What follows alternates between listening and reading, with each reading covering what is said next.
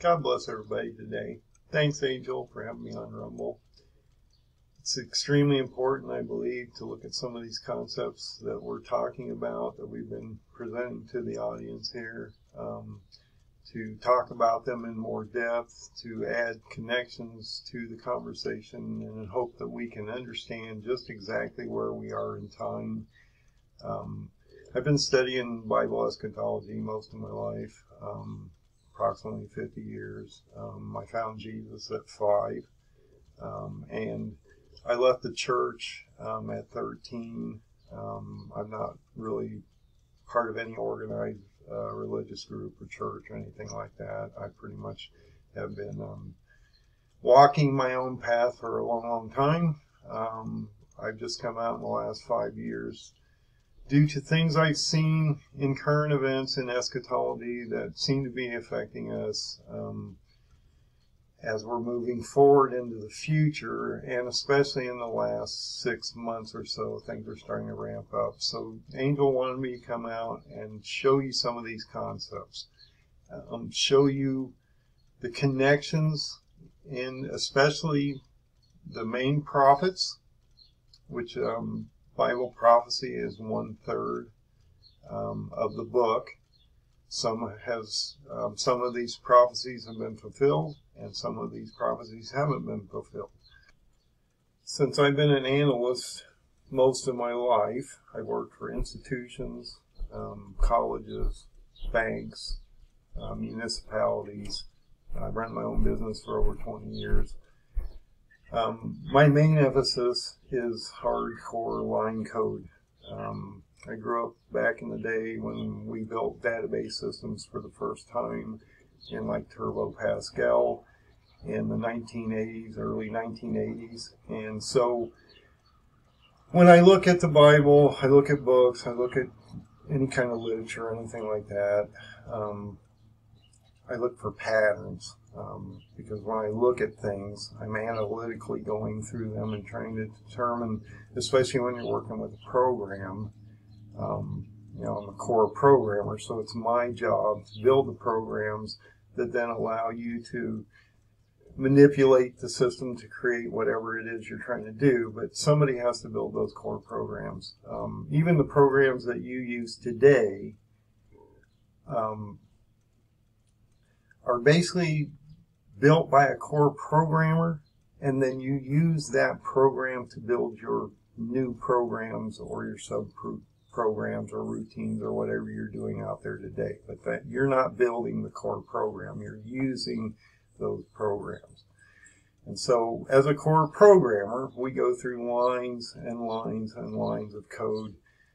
If there's a mistake, it's our job to try to figure out logically where that mistake is, fix that mistake, and then get it back online as quick as possible so that we have less disruption within the system, and so the business or institution or whatever can continue to work without any delay or as little delay as possible. In this first session, I believe that we need to look at Daniel 8. Daniel 8, I believe, is the key to understanding where we are in time. Daniel's book is made up of 12 chapters, and so I believe if you break these 12 chapters down in the proper method, you can line the connections up, and you can see where we are in time. And I think once we lay this out, and we show it to you on the charts and things that we have to show you, I think you'll make your own connections. Now, I don't want you to take my ideas and concepts and not go out and do your own homework, because I'm just a man like the rest of you. I'm trying to present these concepts as I found them. Angel felt that there was value in what I had to present, and so that's why I'm out here presenting them to you. And these concepts are unusual in that they are Main Street or mainlined in any church or religion, and they're my concepts or my ideas that I've come up with over the last 45 to 50 years. And once I came out and started to warn people about the things I was seeing, I realized that what I believed didn't really seem to agree or have an understanding of anything else that anyone else was saying out here. Because I guess I've been so isolated in my own little world in Bible, and I really don't utilize other people's video, text, or information for 45 years. I basically came up with my own conclusion, and then in the last 5 years I've come out and tried to match them up with other people's conclusions, and they don't seem to match up with pretty much anybody's conclusions that I can find. So Angel wanted me to present these concepts to you. I believe that what we're seeing right now is a Daniel 8 prophecy that is going to come complete within the next 6 months to a year. I believe personally there's a PowerPoint in September of this year, at the end of September, around the Feast of Trumpets, Yom Kippur, and the Feast of Tabernacles in September of this year of 2022. And this will greatly affect the country of Iran as we move forward. So let's get into that teaching, because I think it's extremely important that we start in the charts. We show you what we found, and we don't want to cut through everything and try to make it extremely precise and clean, show you the connections so that anyone can understand them. And I believe with the charts and stuff that I'm producing, you'll be able to do that. So this will make logical sense, and if you have any feedback or any questions, please let us know. So let's get into the topic right now. How does Daniel 8 affect us today? And how might that affect us in the next 6 months to 12 months? So the book of Daniel is comprised of 12 chapters. And if we break this down, I believe we can see where we are in time today. Actually, I believe we're in Daniel 8 at this very moment. So that should give you some idea in the 12 chapters where we are in that book itself. We're in the 8th chapter, I believe, right now. This event is starting to build in front of us, and so we wanted to go through this and show you how these connections form, why we're seeing Daniel 8 actually possibly occur, and how you can determine whether or not this is actually happening in front of us. So as an analyst and a programmer, as one of my trades, I build flowcharts. And so one of the things that we have to do is when we're putting any type of program together or building anything for an institution, organization, or whatever, we have to build our flowcharts so we can get a logical understanding of the procession of events, and so that we can start the program, make it work through the continuation of the program to the end, and so that it tests out, it works properly. It can then be basic packaged and then presented to the institution or the organization or the municipality that we're giving that program to, so that they can then do whatever they're going to do with that program itself. So on this flow chart, we're going to mainly concentrate on the upper half. So you can see the full chart, which takes you through all 12 chapters of Daniel and all the different connections.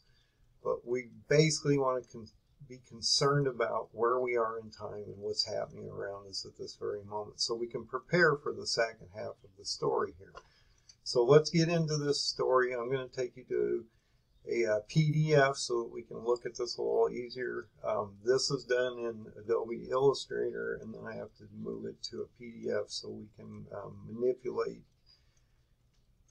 the screen so that you can actually read it, because it's so detailed that it distorts it over time. So we have to make it into a PDF so you can actually look at it. So let's look at that PDF, and let's start into this and show you these connections up to Daniel 8. So if we bring the PDF up, you've noticed that I've broken this column over here down in chapters. which actually wraps around the bottom. But realize that this is the 12 chapters. Each one are broken down so you can see where the chapters occur. And then they're going to show you connections that lead you into everything from Nebuchadnezzar's statue dream to the dream Daniel has in 7 that relates to the statue and all the other chapters in Daniel, and how that shows us a footprint of where we are in the past compared to where we might be in the future, or what's happening to us actually right at this very moment. And from that footprint, we can then see potentially the next event that's going to occur as we move towards the beast system, or the beast kingdom, which is comprised of Antichrist at the very end. And so let's go into this original first set of chapters. So in chapter 1, and we're just going to do a little bit of a summary here because I don't want to get too into a number of these things without you being able to see what we're talking about.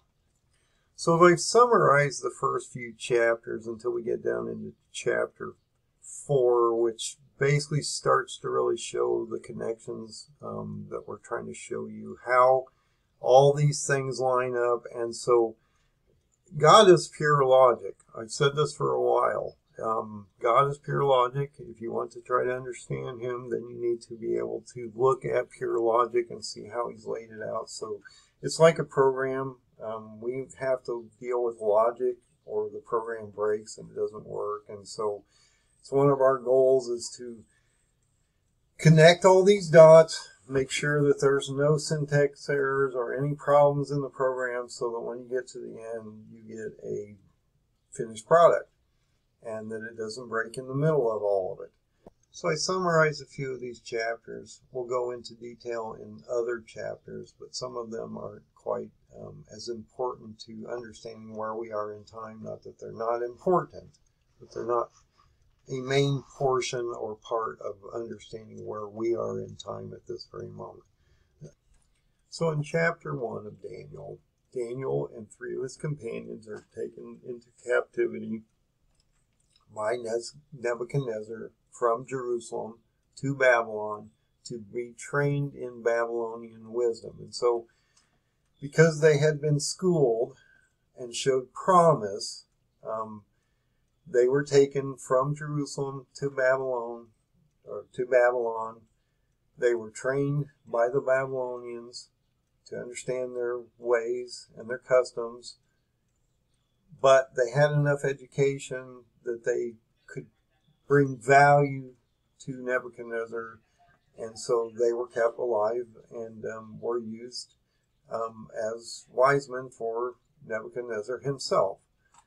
Once we get into chapter 2, Nebuchadnezzar has a dream that none of his magicians, soothsayers, or people of prophecy could interpret, or actually Nebuchadnezzar asked them to explain the dream to him and also interpret it. And they indicated that no one could do that in the kingdom or in the land or that they knew of. And it was brought to Nebuchadnezzar's attention that there was a person named Daniel that came from Jerusalem that was in captivity, that he had a God that could show truth and wisdom, and that he could possibly interpret the dream. And so I've done a breakdown of this statue and the kingdoms of the Jews that they went throughout history, because that's what is important here. Is we need to understand the history of the Jews, and we need to understand the people or the empires that they fell under throughout time. So in Daniel, in the dream of the statue in chapter 2, we have a clear distinction of where we are when Daniel's on the ground, because he indicates that in the dream that Nebuchadnezzar is the head of gold in the statue. And so if we look at this statue, you realize that you have the Neo-Babylonian Empire, which is Nebuchadnezzar's kingdom. You have the Neo-Persian or the Medo-Persian Empire, which was Darius and Cyrus. And then you have the Greco-Macedonia Empire, which was Alexander the Great. And then once Alexander the Great fell, you had the Roman Empire, and then which were the legs of iron. And then once you get into the feet of clay and iron mixed, that goes from the Roman Empire, which was moved to Constantinople, Turkey, divided into a western and eastern division of the Roman Empire, and that was moved to Turkey. That was then overtaken by the Ottoman Empire, and it indicates the kingdoms that the Jews have gone through. So the first kingdom was the Egyptian kingdom, then the second kingdom was the Assyrian. Then when we get into that third kingdom in the time of history of the Jews, we get into that Neo-Babylonian kingdom or Nebuchadnezzar's kingdom. And so it's extremely important that you understand the history of the Jews and the kingdoms that the Jews have been under captivity. Once you get into this Ottoman Empire, which was the seventh kingdom, you'll realize that there's no other kingdom after that except for what he calls the eighth kingdom or the beast kingdom. And that once this Ottoman Empire was vanquished in World War I, that it didn't really die. It's always been out there, and actually Erdogan of Turkey has been trying to bring back this Ottoman Empire by 2023, and we're going to go through some of that as we move forward in the material.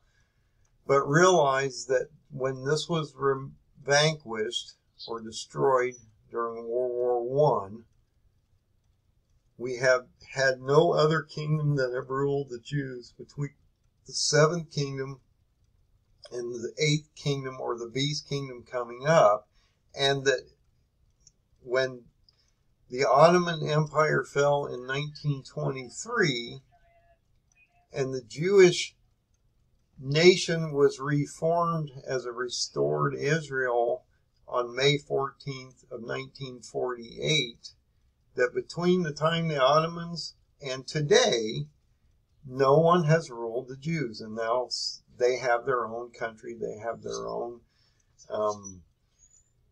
nation, which was formed on May 14th of 1948. And so that's extremely important that we look at these things, because they're going to affect us as we move forward into the future, into this fourth beast kingdom.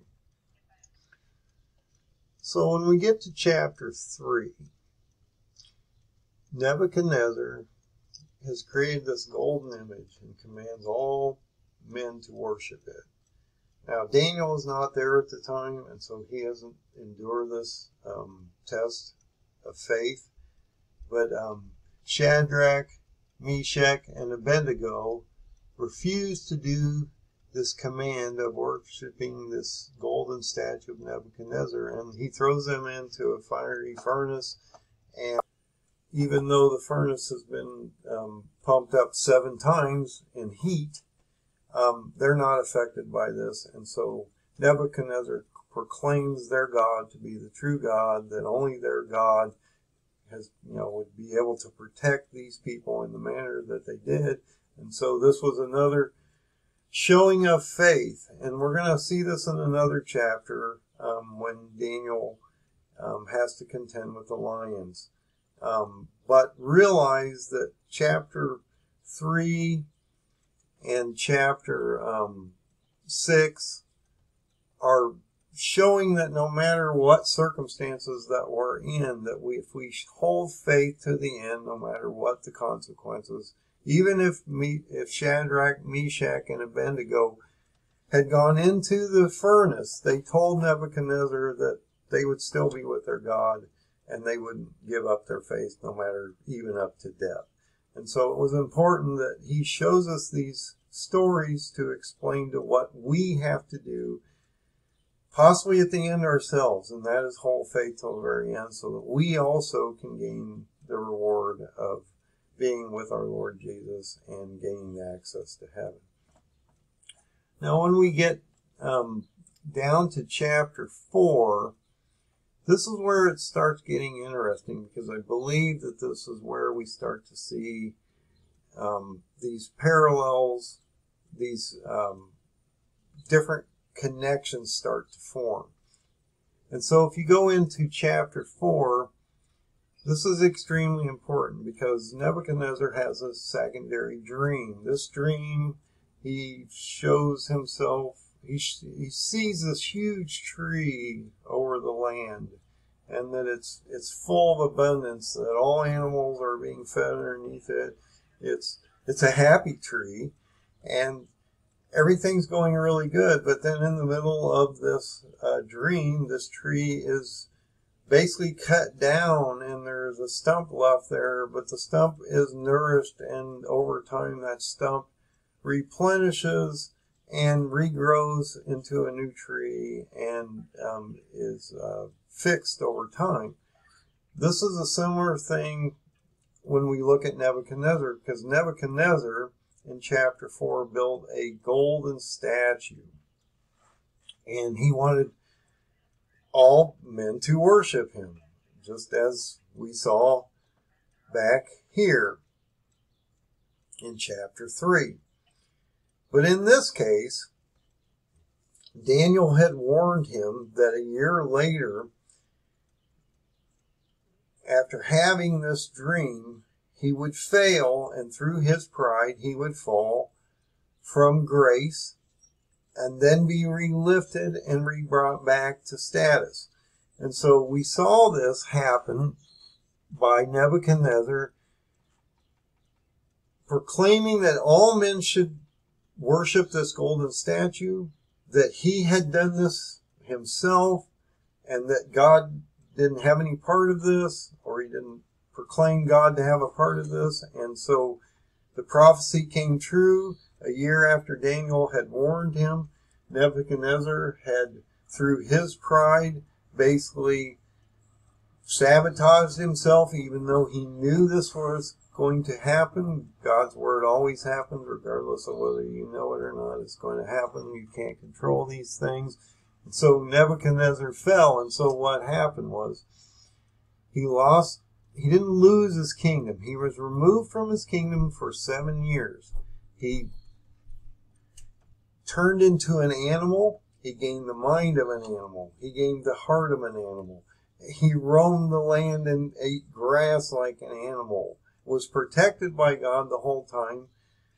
And basically after 7 years, he realized that he had come to full circle, that God was the only God, that no man was above God, and from that, then he was brought back onto his feet. He was given a new mind, a new heart, and then his kingdom was restored. And so we can see that in chapter 7 also, because once you get into chapter 7, you're going to see imagery that reflects this event. So remember, in chapter 4, Nebuchadnezzar, through pride, fell from that pride, crawled around on the ground for 7 years like an animal. Then, after that 7 years, and he realized that he had been prideful, looked to God, asked for forgiveness, repented. He was then restored. His heart was made as a new man. His mind was restored, and his kingdom was restored, as Daniel's prophecy said it would be in the dream of the tree, that it was cut down, and then it would be brought back to its full glory once Nebuchadnezzar had removed his pride and realized that God was the true and only God. So we can see that in a reflection in Daniel 7 that we'll talk about later, in the lion with the eagle's wings in Daniel 7:4. And so we want to point that out now so that it will stick in your mind when we get into chapter 7.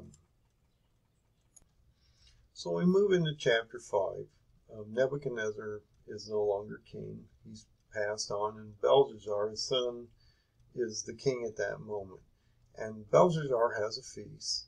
And during this feast, he asks to have the vessels from God's temple, the drinking vessels and other things, removed, brought there.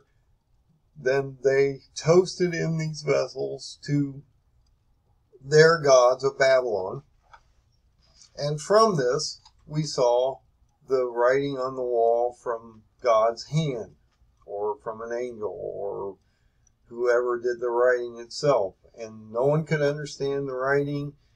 None of the people of wisdom of Babylon could interpret what it meant. And so it was told to Belshazzar that a person named Daniel of Jewish descent could see these types of things, could interpret these types of things. And so they brought Daniel into the room, and Daniel clearly told Belshazzar that because he had desecrated God's vessels in his temple and had done this through his pride, that he would end his life at that night, and that he would lose his kingdom and his line would end also. And so this would end up bad for Belshazzar. Daniel was awarded a third of the kingdom due that he could interpret the dream regardless of the outcome. And so he was adorned as the third in command, or the leader, not leader, but the person in charge. And that night, the Medo-Persians, Darius, through Cyrus, came in to the city and killed Belshazzar and took over the city. And so this was the change between the Babylonian, Neo-Babylonian Empire and the Medo-Persian Empire, which, if you go up to the statue, would be the head of gold, would be the Babylonian kingdom, and the silver arms and shoulders and chest would be the Medo-Persians. And then the next one would be the Greco-Macedonian, which would be Alexander's, Alexander the Great's empire. We're going to get into that as shortly here. So we get in now on just another note. In Belshazzar's 5th chapter, this is an interesting concept because it talks about the bear with one side raised and 3 ribs in his mouth in Daniel 7. And this is extremely important because if you go from the lion of Nebuchadnezzar to the bear, which would be the Medo-Persian, one side is higher than the other. You have one kingdom that is stronger than the other. And so you have the Medes under the Persians. Cyrus overthrew the Medes, and so Darius and Cyrus were together, but Cyrus was the main influence there. And so it's important that you look at the symbolization. And so this kingdom of the Medo-Persians would also be represented by the bear with the one side raised and the 3 ribs in the mouth in Daniel 7:5. When you get into Daniel 6, this is extremely important chapter in the sense that Daniel is a confidant for Darius. And Darius looks to him as one of his most important things on this planet, because he knows Daniel's capacity with God and how he has been able to tell the future and all these interpretations of dreams through multiple kings at this point. So Darius understands Daniel's ability. But Darius's trick to put an edict together which states, again, that only Darius at a certain time of the day would be honored. and that they would worship him, and that no other king or god would be worshipped other than Darius for up to a month. And so Daniel, being that he is rigid in his ways, he prays 3 times to God every day. And so he continues to do this, and so he goes against the edict that Darius has put together. And Darius did not realize that he was being placed into a situation to where he was going to put Daniel, his most prized possession, into a place of potential destruction, because the edict indicated that if anyone were to worship anybody but Darius, they would be put to death before morning, or by that evening or that day. And so Daniel told Darius that he had to fulfill the edict, that he had no choice, that he would have to be thrown in the lion's den, which was basically the punishment for this transgression against Darius and the edict that he put together. And so Darius tried to find a way to get him out of this and couldn't, because once an edict is placed into place, they have no way or ability to change the edict. And so Daniel was thrown into the lion's den. He spent the night in the lion's den. He asked for mercy from God, and God protected him throughout the night. And so when Darius came back the next morning, he found Daniel unharmed, and he took the 3 people that had put this trap together for Daniel and Darius to remove Daniel from the picture. He placed these 3 individuals in the lion's den, and that came their destruction. And so Daniel 6 again is a story of hope and of holding your faith through no matter what trial you might be placed into, that it matters that you hold your faith regardless of what might be happening to you or the people around you, and that if you do this, God will reward you or protect you. So this is extremely important. So in chapter 7, we have a third beast that rises. It's a leopard, has 4 wings of a bird, 4 heads, and is given dominion. And so this represents Alexander the Great. He had a kingdom that basically was uninhibited. It struck like a leopard. It was quick. It had quick victories. It overtook everything that it attacked. It basically did what it wanted. But Alexander, at his height, died from his wounds and disease, and that kingdom was fragmented, and over time its residue formed into 4 regions, which are indicated by the 4 heads. So we can understand these kingdoms, and that they represent, these first 3 beasts represent the head of gold, the shoulder and chest of silver, and the waist and waist and belly of bronze, and that they represent these 3 kingdoms. But we also know that if we go into the kingdoms themselves, we can see the footprints. So if we look at these 3 kingdoms, the Neo-Babylonian Empire, and we can understand the footprint that it had. We can see the Medo-Persian Empire and the footprint it had. And you can look at the Greco-Macedonian Empire, and you can look at that footprint. And you realize that all these footprints are basically the same. That they really don't encompass up in Russia or in the communist areas. They basically are Turkey, Greece, the Middle East, and part of North Africa. So when you get into the 4th last kingdom, which is comprised of these 3 kingdom footprints above, which I show you on these maps here, these are the areas that we should be looking at now. And when you look at Daniel 8, it indicates something important that reflects something that happened in the past. So this ram that has one horn that's higher than the other is a reflection of the bear, with one side raised higher than the other and 3 ribs in its mouth. This is important because we're talking about, again, the Medo-Persian Empire,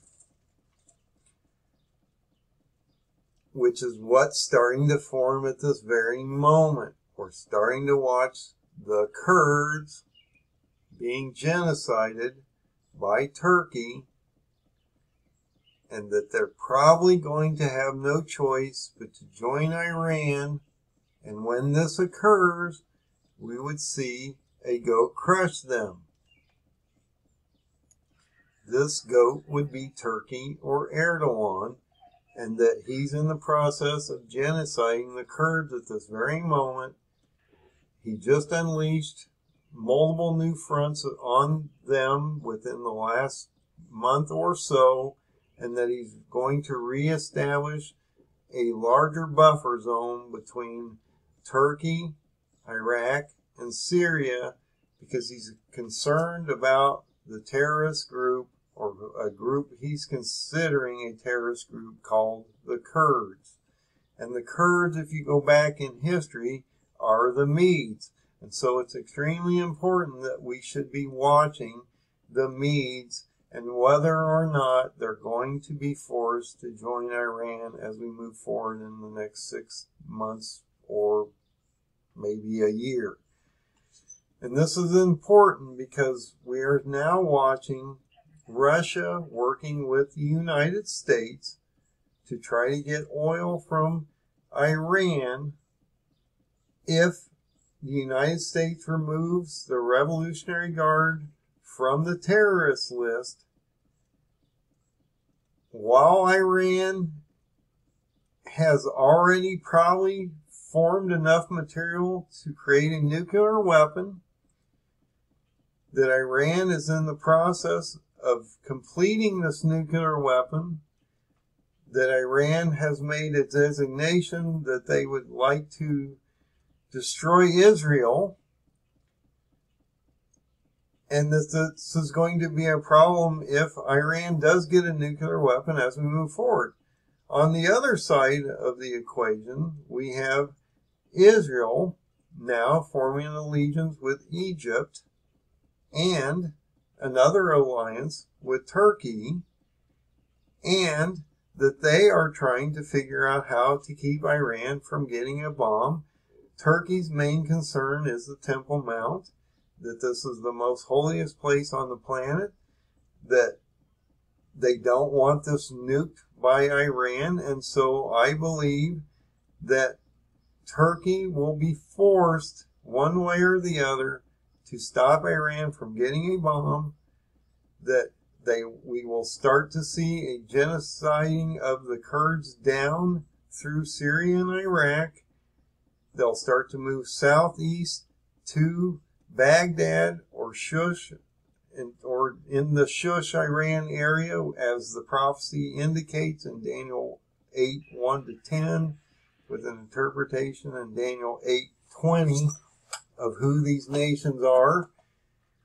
And that when we see Iran and the Kurds align or join, because the Kurds have nowhere to go, and most of the Kurdish, most of the western regions of Iran are Kurdistan groups of people, and so Iran is going to be put into an extremely hard place to try to figure out how to stop the Kurds from getting genocide, and they're going to have to bring them in. And when this happens, it indicates clearly that Turkey would then, or the goat, would come over and crush them. And so it's extremely important. If you look at past history, this has somewhat occurred already, and we're moving into this last season at this very moment.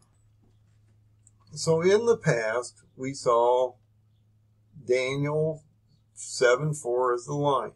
We saw Daniel 7:5 as the bear. We saw Daniel 7:6 as the leopard. But these three kingdoms will affect us in the future and have already. Saddam Hussein would have been the first kingdom to fall, which would have been Iraq. We will see Iran fall next. And it's interesting that now Iran is in their fourth kingdom king since Erdogan has been in power since 2002. And there's a prophecy about this in Daniel 11, which we'll talk about. And that the next kingdom, or the leopard, because this is the lion, this is the bear, and this is the leopard, this kingdom would come up next after Iran is crushed. And so Erdogan, once they destroy Iran, after the Kurds join Iran, we will see that destruction of these two nations by Turkey. And so I think that's extremely important. So from this chart, it's extremely important that we get a breakdown of why all these things matter.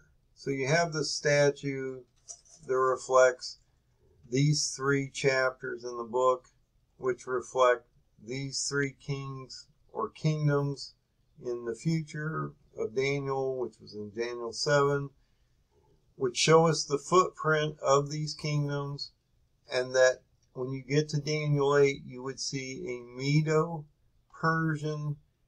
empire destroyed by Turkey, which would be the same area that Alexander the Great came from, which was Greece, moved to Constantinople, Turkey, divided into two kingdoms, and then destroyed by the Roman Empire, which was the next kingdom of the iron legs. So Alexander's kingdom would be the bronze.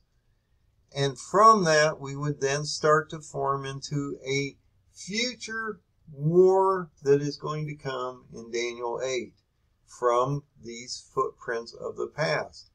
And if you realize that if you go back into the seventh kingdom of the iron feet and clay, or the iron and clay of the feet that are mixed together, you realize that that is the Ottoman Empire, which we indicated on that chart that I showed you in the beginning, which was that seventh kingdom, and that was vanquished in World War I. So if you come back down, you realize that we're working potentially back into a new Neo-Ottoman Empire rebirth.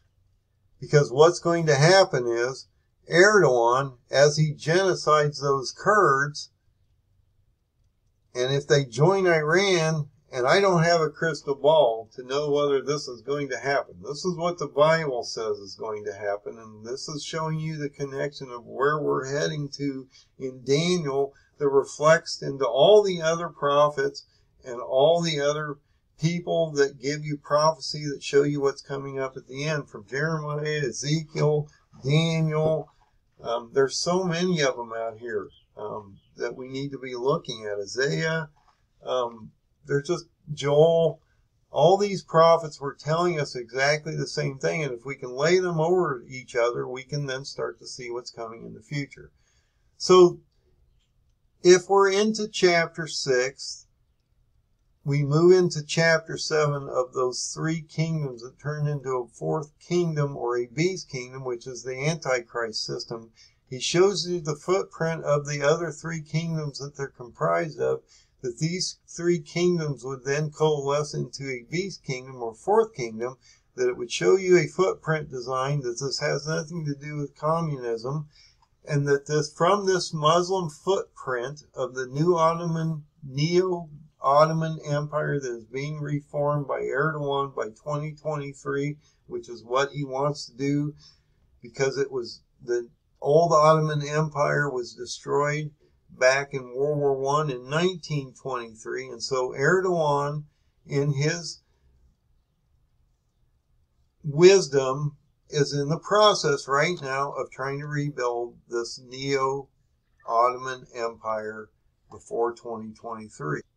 And I put this small piece of text in the middle of here so you can understand that Erdogan's vision that he's released to the public, has been stating this since 2010, 2011, that this would coincide with the centennial of the Republic of Turkey in 2023, that he would want to rebuild the new Ottoman Empire within that 100-year period from 1923 to 2023. So this is just like Putin, who wants to rebuild the old communist Soviet Union and that footprint. Erdogan wants to rebuild the old Ottoman footprint of the past. And that footprint can be easily seen in this footprint here, which is made up of these three kingdoms of the past: the Babylonians, the Medo-Persians, and Alexander the Great, and the Greco-Macedonian Empire. That this would form into a new empire at the end called the Ottoman Empire, or the Neo-Ottoman Empire, a new Ottoman Empire that would end up being destroyed and turned into a fourth beast kingdom. But this fourth beast kingdom is represented by the eighth kingdom down here. And we can see this through the transition of Daniel into Revelation. So Daniel clearly says in the latter time we're going to see this rise of Antichrist, or the little horn. But he indicates something extremely important here, I think, that most people don't get when they break this down in the proper manner. So Daniel 7:24 says this: and 10 kings out of this kingdom, or 10 horns out of this kingdom, are 10 kings that shall arise, and another shall rise after them. And so this is extremely important.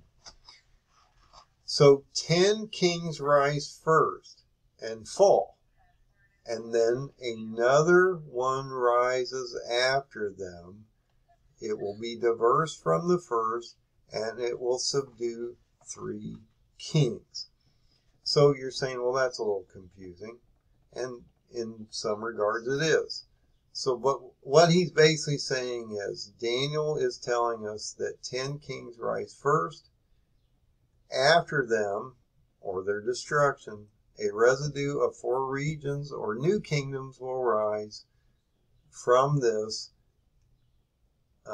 destruction of the original 10 kingdoms up here. So 10 horns start out, they are destroyed, a residue is formed from the 10 kings, 4 regions pop up, and from that a little horn comes out, overthrows the other 3 kingdoms, and we get a beast kingdom.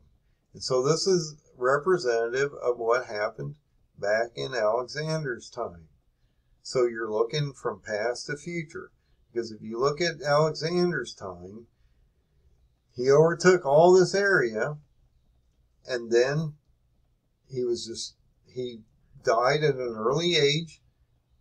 This area was fragmented and turned into 4 regions. So look at the fragmentation as 10 regions or kingdoms that then ended up forming into 4 regions. That was basically his 4 generals consolidated these areas and turned it into 4 regions. In the future, God tells us that these 4 regions would reform once these 3 kingdoms have been overthrown. And from these 3 kingdoms and their destruction, we would see a 4th kingdom rise, diversified from all these other 3 kingdoms above. It would be the same footprint, and it would absorb all these into 1 kingdom at the end. So I show this in this part of the chart, the 10 regions, or these 10 nations, that will form in the Neo-Ottoman Empire that is coming up Once Daniel 8 occurs and Iran falls, we will start to then see Ezekiel 38 and 39 form. 10 nations will end up in Israel by the time we're done, and they'll be destroyed. From that destruction, a residue forms, 4 regions come up, or new kingdoms come up from that, and from one of those regions, a little horn, and then he overthrows the other 3 regions, and then it becomes a diversified beast kingdom, or the 4th kingdom. So we can see that because the lion, which is Iraq, the bear, which is Iran, and Turkey, which is the leopard, which I got those backwards, I should change that, work into the beast kingdom or the footprint of the beast kingdom. And if you go over to the statue, that would then represent the breakdown or destruction of the Ottoman Empire, or the new Neo-Ottoman Empire that's forming, because this was destroyed in World War I.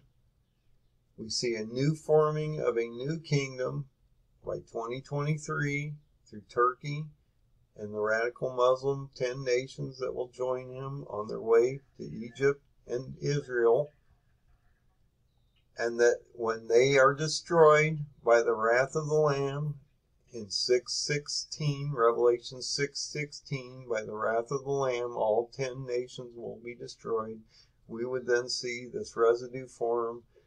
4 regions would appear, a little horn would come forth, and then overthrow the other 3 regions, and this would then convert into a 4th beast kingdom, or in the history of the Jews would be the 8th kingdom, or the last kingdom that the Jews would be under until the Lord Jesus comes back at the end.